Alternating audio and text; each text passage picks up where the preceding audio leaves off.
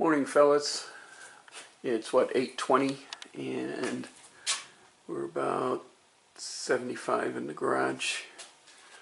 And I haven't done anything on that since last night. My pension check got into the bank last night, so we're going to run down into Henderson and pick up the t-shirts this morning. So like I said, there's only a handful. I think there's a total, if memory serves me right, there's 10 double X, there's about 8 XLs, and there's 3 XLs, and those 2 were already spoken for. Those were Street Rodder 100 Kenny, or Rodder Files. Let's see, where is he? Yeah, right there. And he gave up one. He said to, see, where can I find his sticker?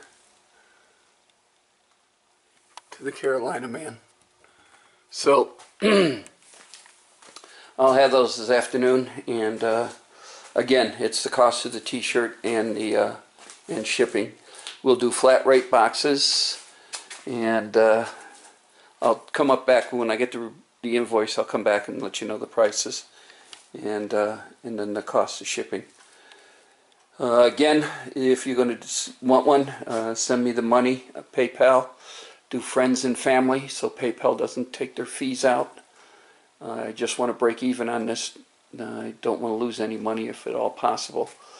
So when I have more, I'll turn this back on later. Hey tubers, okay, I'm back from Henderson.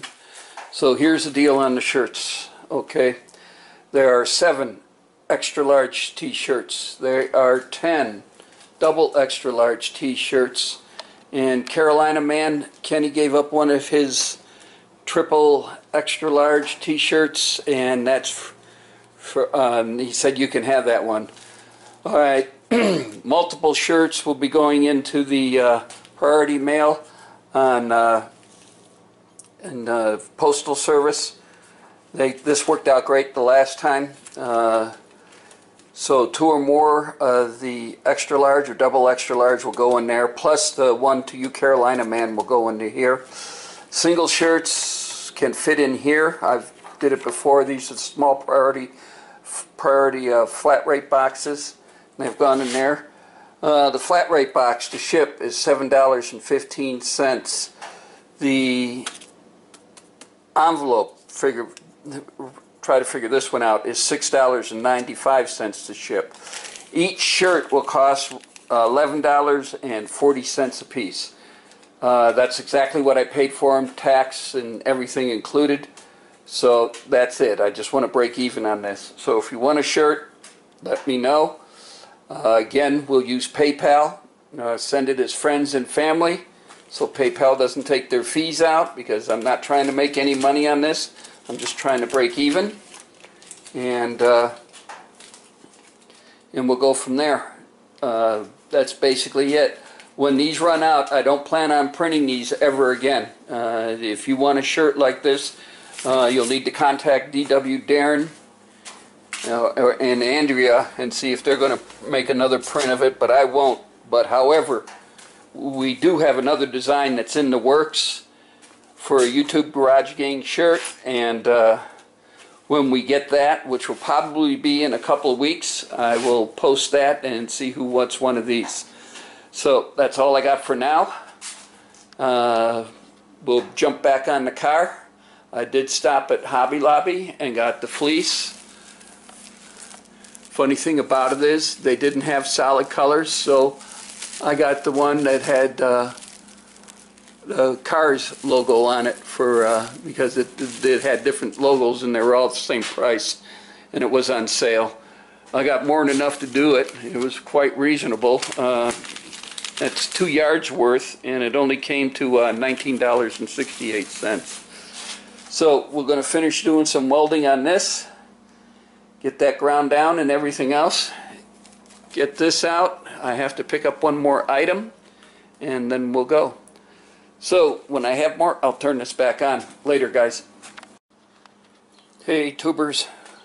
what fitting to use Lightning McQueen fleece for the cover the panel.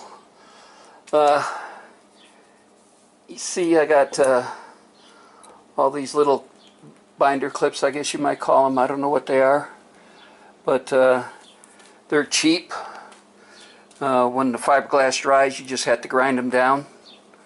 And actually, all this here, most of this fleece will be ground away, and everything else to show the panel. Same thing there.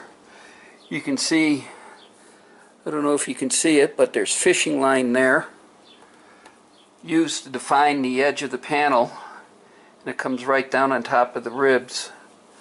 When I was taught this, I was taught to use unwaxed dental floss, and go out there to try to find unwaxed dental floss right now is kind of ridiculous.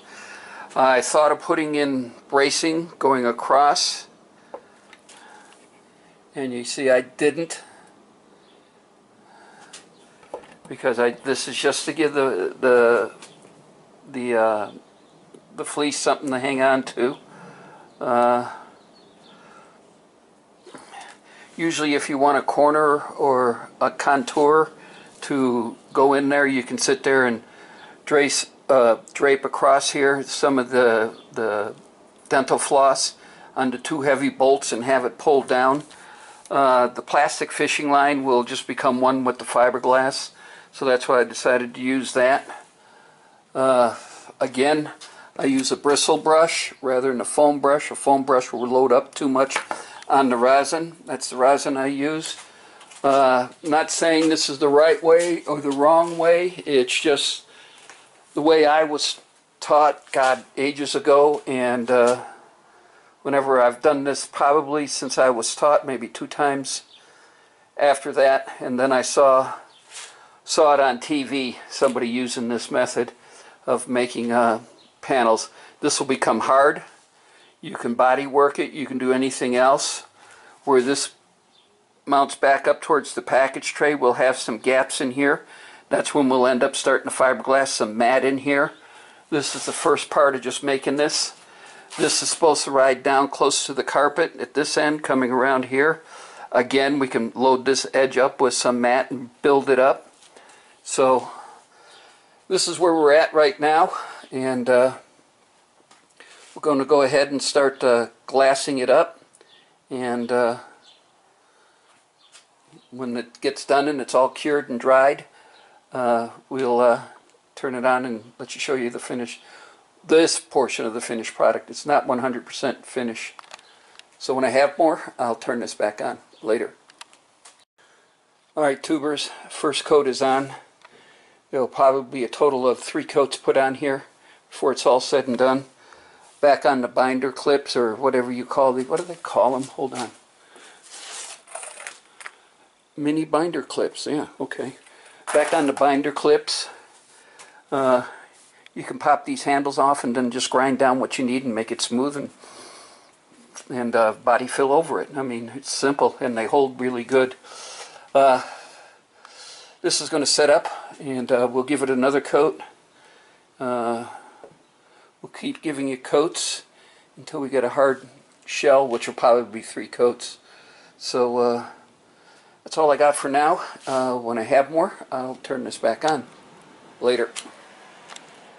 Hey tubers, just gave it a second coat, and I'm not going to keep turning this on and everything else to show you what we're doing and putting coats of resin on this, but you can see as it's starting to take shape, and as the fiberglass sets up, how we're going to end up with this and what the panel's going to look like. So with that, I'm going to end this video for today. I want to thank everybody for watching, subscribing, and leaving comments, and we'll pick this up possibly tomorrow. Later.